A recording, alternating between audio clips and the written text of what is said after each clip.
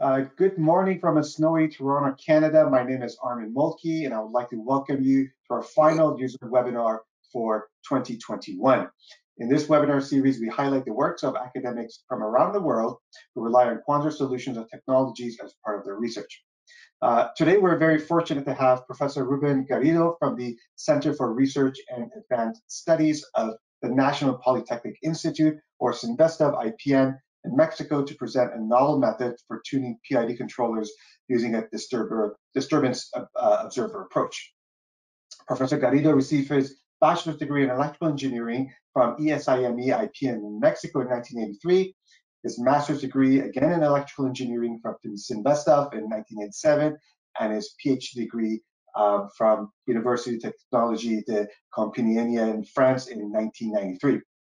He is currently a professor at the Department of Automatic Control at CINVESTA.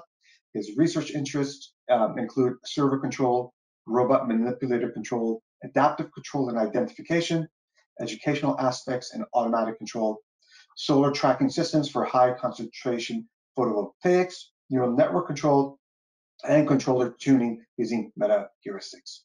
Dr. Garrido, the audience is all yours. I'm going to go ahead and make you presenter now. Okay.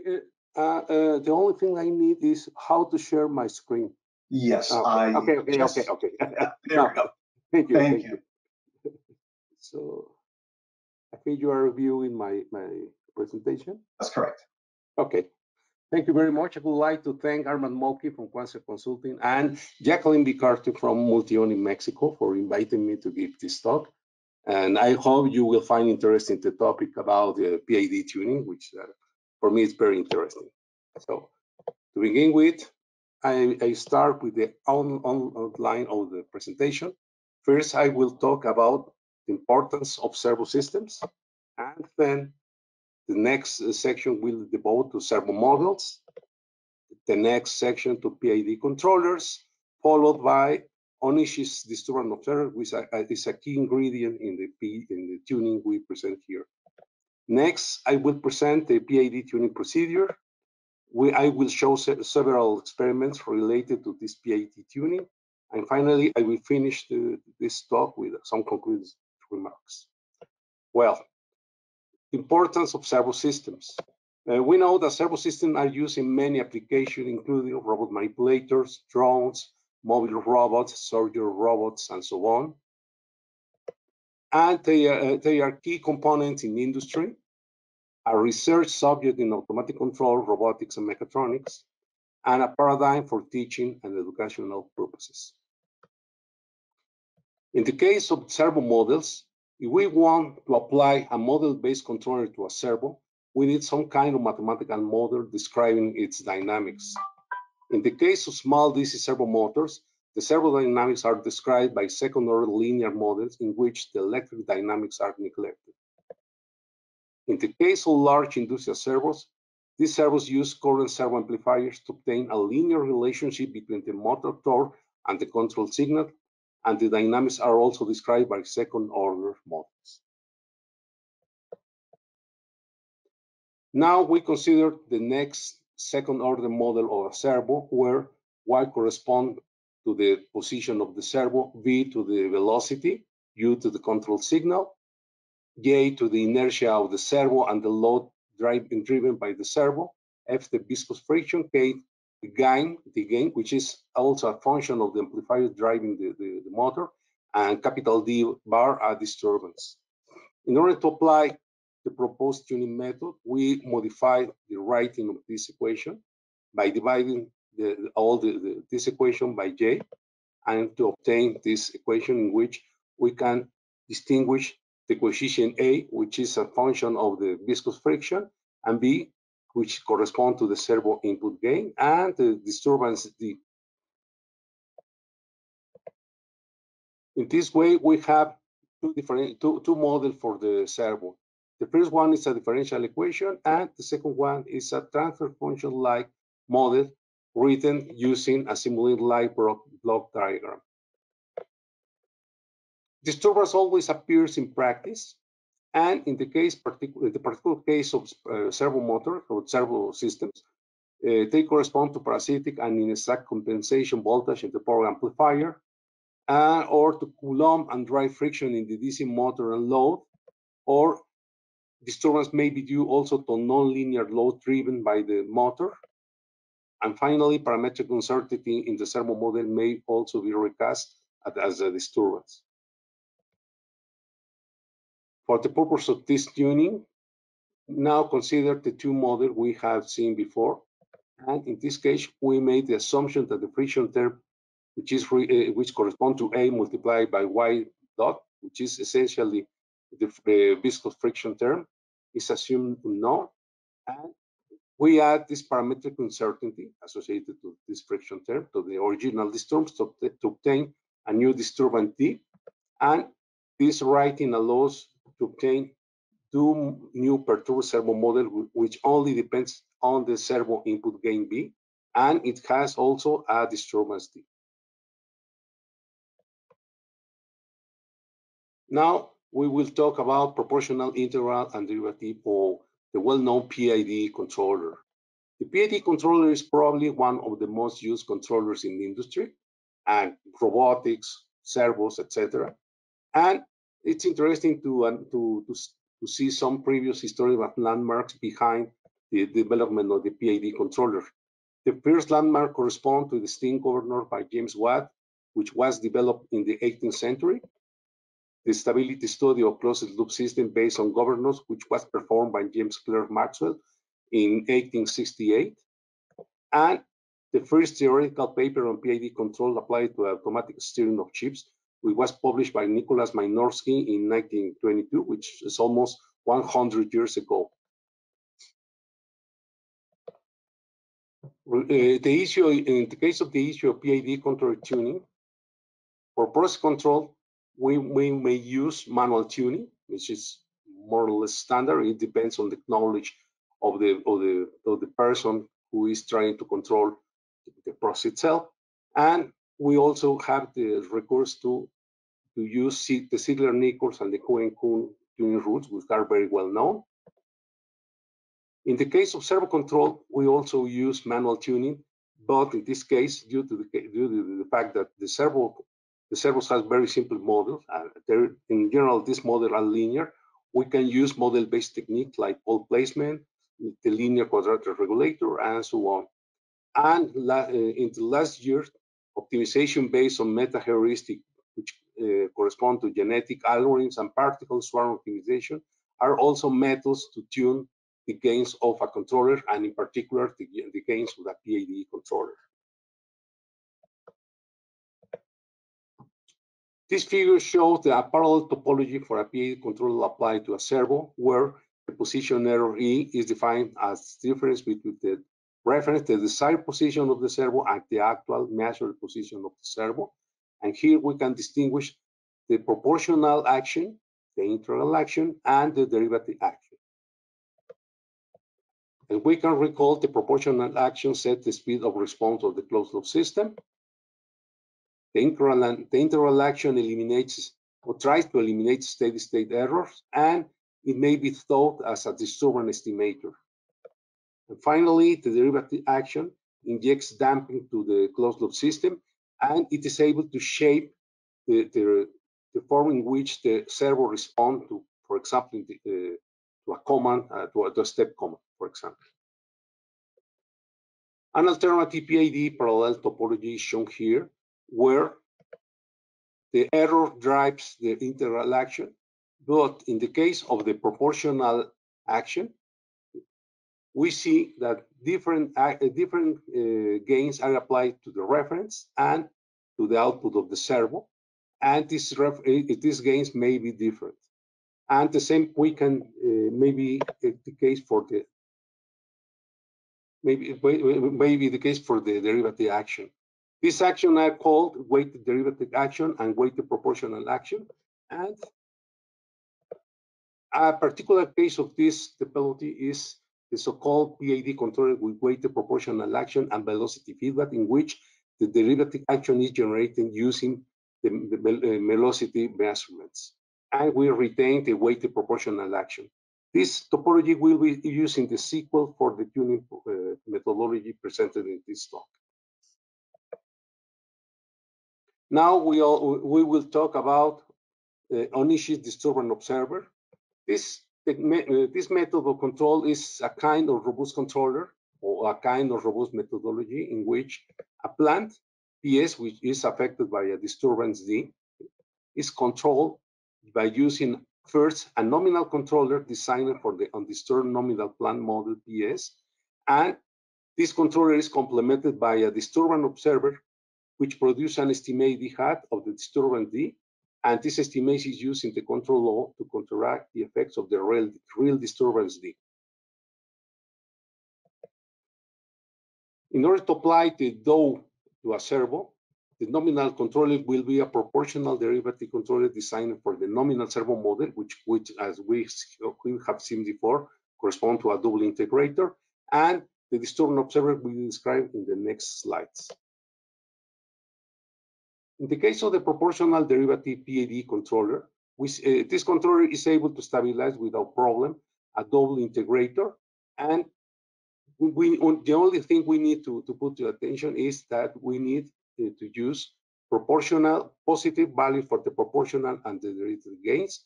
And note also that we are using the inverse of the servo input gain to compensate for the real input gain of the servo. So this term, in principle, they should cancel out each another. For the disturbance observer, we consider one of the models seen previously in the form of a differential equation. And from this model, it is possible to obtain an ideal disturbance estimation, which is shown here. And the main problem with this disturbance estimation scheme is that the estimates depend on the angular acceleration, which is not available for measurements. A solution to this problem is to replace the ideal disturbance estimation by another scheme in which it's possible to obtain estimates of the acceleration without actually measuring this quantity. In order to do this, we consider the original ideal disturbance estimation. We apply the Laplace transform to this estimation to finally obtain this expression. The next step is to modify the estimator by applying a first order low pass filtering.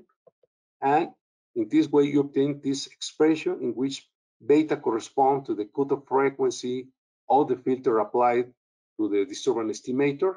And this expression also allows obtaining this alternative expression for the disturbance observer in which we can observe the acceleration estimate here.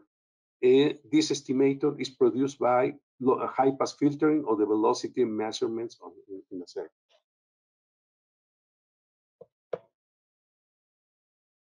The block diagram for this controller, including the PD controller and the disturbance observer, is shown here. The control law is composed of the PD controller, is shown here in this equation and this block diagram, and a disturbance compensation, which is generated by the disturbance observer, which is shown here.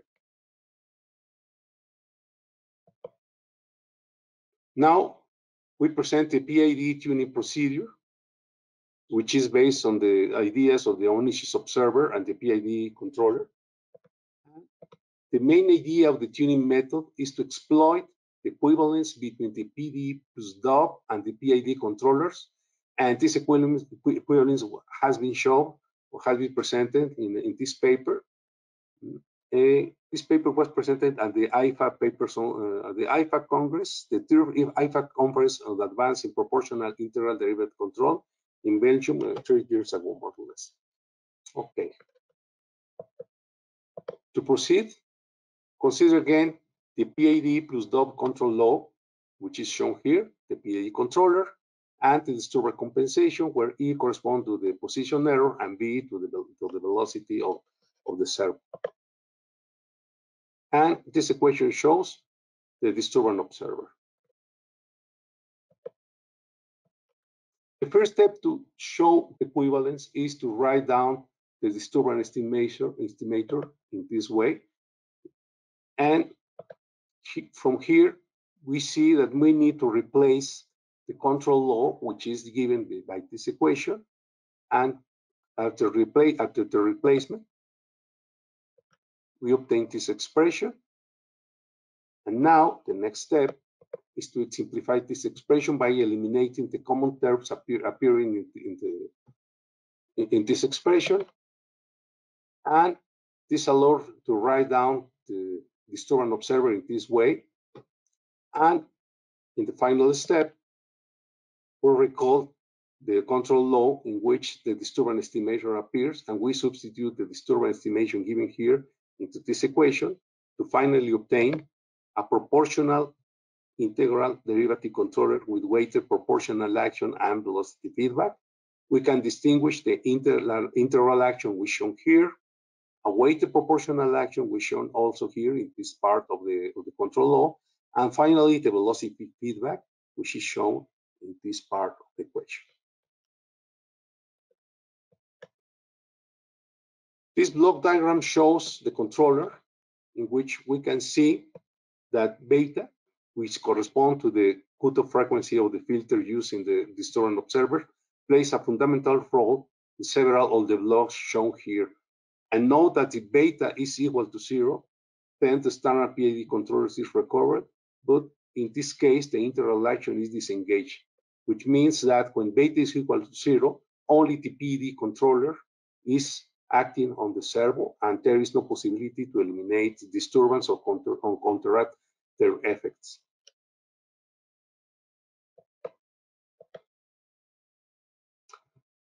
To tune the PID controller, we consider a desired closed loop transfer function in which the omega n corresponds to desired undamped natural frequency, and she is the desired damping factor. And from this equation, it's possible to obtain a formulae for computing the proportional and the derivative gain, which are function of the omega n and chi. The idea of the control of the tuning of this controller is to set a value to the damping which is equal or greater than 1, and to modify the underdamped natural frequency omega n to obtain a desired response.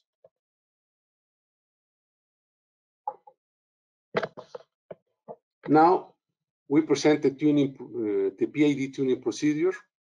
The first step is to consider as data the servo input gain B, which means that we need to know beforehand the value of this gain. The second step is to implement the PID controller with the weighted proportional action and velocity feedback. The third step is to compute the proportional and the derivative gain, and we set the cutoff frequency beta equal to 0.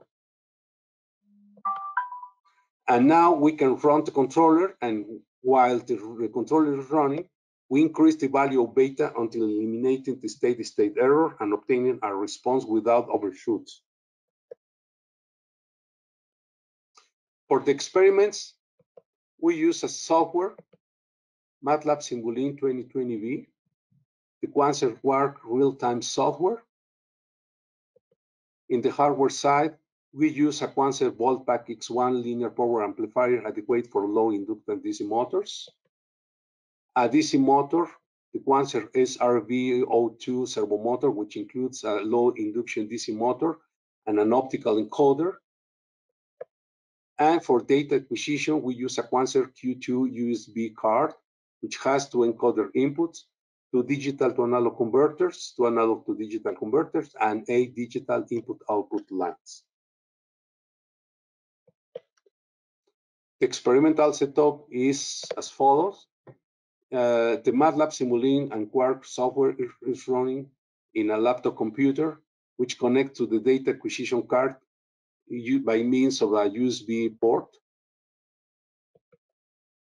A digital to analog converter of the data acquisition card connects to the input of the Voltpack amplifier.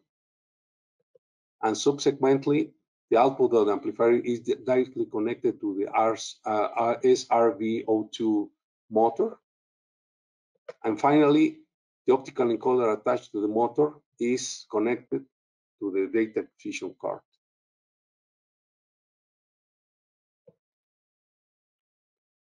The control tuning in this experiment is set as follows. The servo input gain is equal to 24, and the desired transfer function is given here. The numerator is equal to 400, and the denominator corresponds to this characteristical polynomial in which omega n is set to 20, and the damping factor is set to 1.3, which gives a proportional gain of 400 and a derivative gain of 52.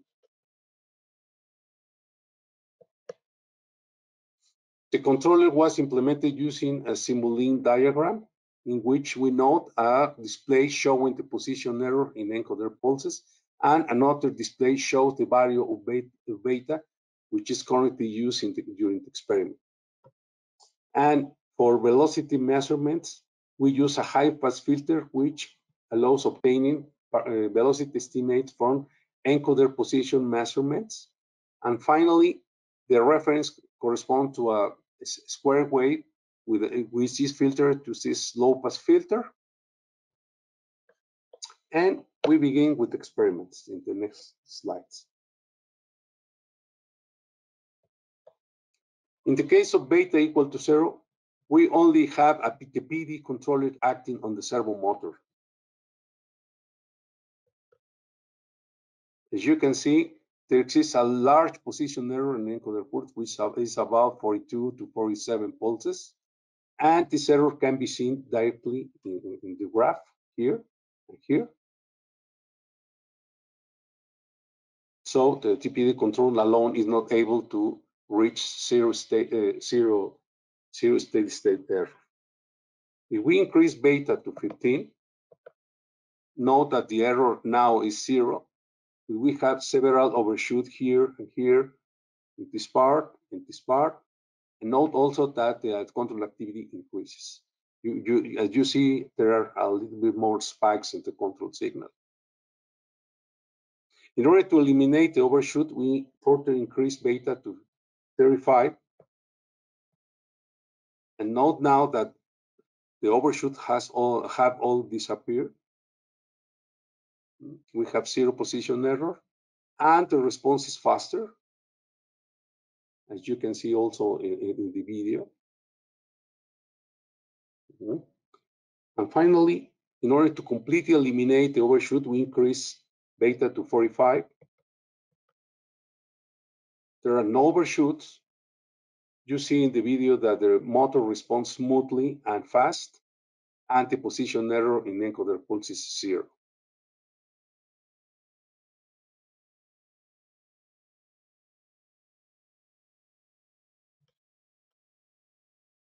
Okay, we conclude this brief talk with several conclusions. The proposed tuning requires minimum knowledge of the servo model, so we only need to know the servo input gain. This is the first conclusion. The second conclusion is that this parameter gain tuning is based on the equivalence between PD plus DOB and a PID controller, which also means that the PID in some way inherits using this topology the disturbance rejection capabilities of a disturbance observer. At least in my opinion, because I have some experience in tuning PID controllers in real time for servos, this method seems less difficult compared with manual tuning. Sometimes manual tuning is very difficult. It depends on the experimental setup, the load driven by the servo motor, and sometimes it's not easy to put to work a PID controller using manual tuning. So this method may be an alternative to manual tuning. And finally, this method is easy to set up using rapid prototype software and hardware. And it took me about 1 day to put to work the controller, maybe another day to perform all the experiments and to take the videos. So it's very easy to put to work. And the only thing you need to take into account to apply this method is that you need the input gain. And the input gain, and it's maybe a question, the input gain, in my case, I have performed a parameter estimation procedure using a least square algorithm. And this was enough to set up the controller and with good results, as you can see, you could see in the experiments. So with this slide, I finish my talk. Thank you very much for your attention, and I hope you have some question. Thank you. Thank you very much, Dr. Garrido. That was a fascinating presentation. To those who are joining us live, this is a good time. If you have any questions, please use the questions pane in the GoToWebinar interface to send your questions over, and I will present those to Dr. Garrido. I do have a couple that have come in, and I'm just going to go through them. First question, what happens if the value of the servo input gain used in the PID controller is different from its nominal value? In this case, what happens is, well, there are two situations. The first situation is in the case when the value, the use in the controller is close to the real value, to the nominal value of the servo. In this case, there are no problems. So we can expect that the controller works very well. The problem is when you have poor values or values not near from the nominal value, and in this case, maybe you will be not able to tune correctly the PID controller, and it may be shown theoretically that the region of the stability of the closed loop system shrinks, so you don't have global stability in terms of the theoretical results, and maybe you may observe some oscillation, and probably you are not able to perfectly tune the servo. That's, in my opinion, this is what I can see in practice. So you need to know more or less well the gain. And it's the same for many methods, model-based controllers. You need more or less know the nominal parameters of the plant, in this case of the servo.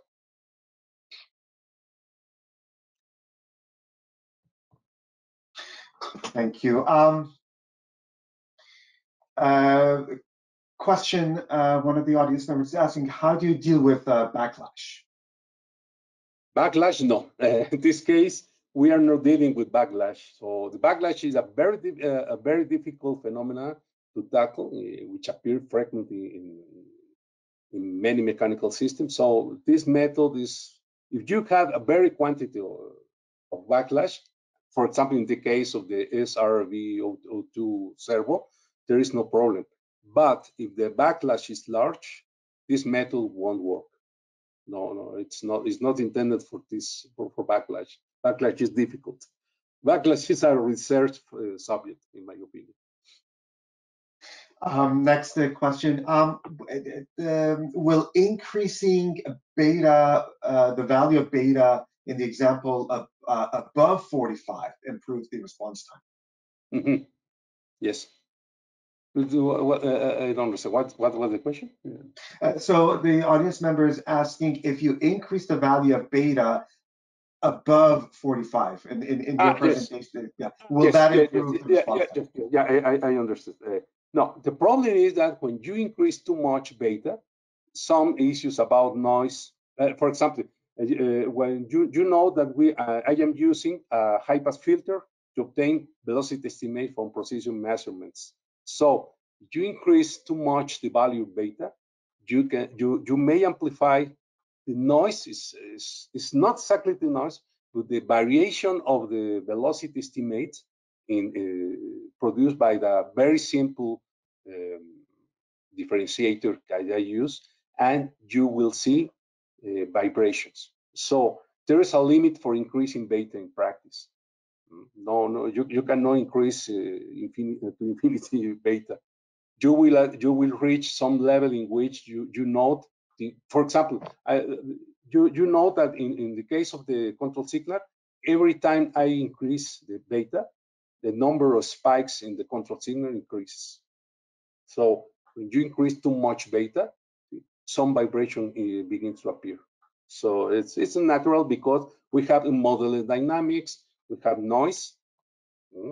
The velocity estimate has a lot of variation, so it's not possible to increase beta above a certain value. So we need to be cautious about increasing the value of beta. Sometimes in some experiments, not with this equipment, but not with other equipment, when I increase beta, we reach a level in which the variation are too high that it's not possible to further increase beta.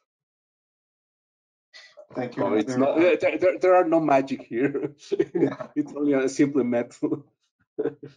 Another interesting question. The audience member is asking, can we set the adjustment of beta in terms of optimal control so we can obtain an optimal beta?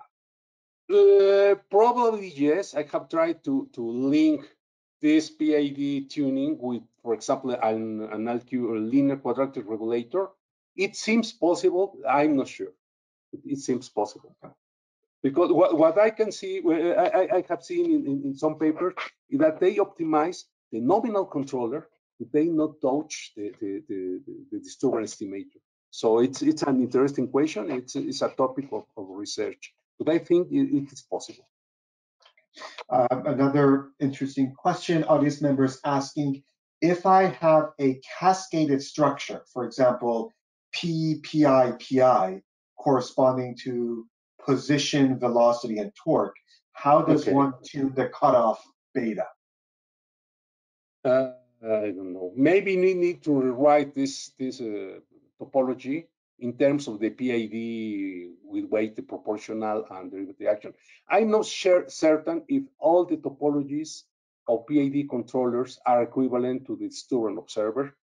At least, I don't know. I only know this topology. Maybe it's possible that several PID topologies, besides the topology I had presented, may be recast as a disturbance observer structure. Maybe. That's interesting. I will write this question because it's interesting. Thank you. Another audience member saying, hello, Dr. Garrido, thanks for the presentation. Please, could you explain if the controller is able to work with the final gains for any position, even if the system is being disturbed? Yes. Okay. Yes, for example, yes, in this case, I have presented, I don't remember, 100 degrees of displacement of the desired position. I have tried to use smaller and greater set reference. I did work, but remember that if the reference is too large, some wind-up phenomena in the integrator will appear. So be careful. This works very well if the displacement are within 360 degrees. So when you have, for example, 2, 3, or 4 turns of the motor, we need to be careful with the wind-up phenomena of the integrator. In fact, what I want to do is to extend this work to the case in which we have also an anti-wind-up mechanism inside the integrator. For me, it's a matter of research now. Thank you. And 2 more questions. So may the proposed tuning method be used for process control? No. In my opinion, no. Why? Because in process control, you have the time. You have time delay. And this method is not for time delay, at least as it was presented in this way. So I know that there exist several disturbance observer schemes applied to process control, but you cannot, or at least maybe you can, if the time delay appearing in the process is very small, maybe, but I'm not sure. No, when I developed this equivalence, I have studied with a PhD student this equivalence. What I had in mind was a servo, not a process control. The process control is very difficult. For me, it's, in my opinion, it's much difficult than the servo system.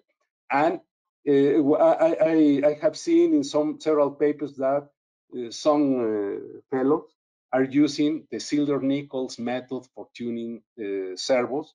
And the problem is that in servo system, the time delays are very small for example, in the case of the experimental setup that I am using, the time delay is due to the delay communication due to the USB protocol. So they are very small. So in the case of process control, no, it's more difficult. It's more difficult. You have a stable plant. You have, in general, you have stable plants, input output stable. You have time delay. You have a gain, and maybe a pole, 1-2 poles. No, I think we need to modify this procedure in order to cope or to face the problems when trying to control a process. So it's sorry, no, it's not possible to use this controller, at least at the pure plants. No. Thank you, Dr. Rubin. One final question. Okay. The audience member is asking, can we customize the filter used for DOB? Currently, the webinar covered a low-pass filter. Mm-hmm. Can we use, say, a higher order low-pass filter? And can we shape the filter in such a way that we target disturbance rejection for a particular set of frequencies? Yes, we can do that. Well, I have chosen a first order filter for the sake of the equivalence. But in fact, if you review the papers by Ohnishi, the original papers, they use, for example, second order filters, and in this way they avoid the use of velocity measurements.